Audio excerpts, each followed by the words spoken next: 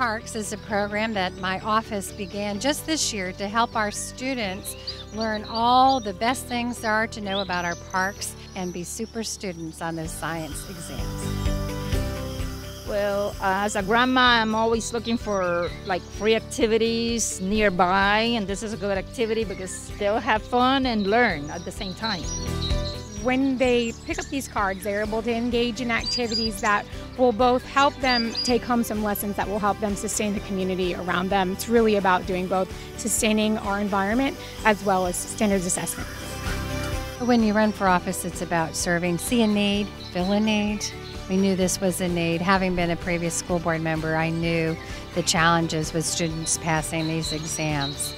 And I also now, as a county commissioner, knew that our parks needed to see more families coming here. And so it was just a perfect juncture to put both worlds together in a way that would benefit families.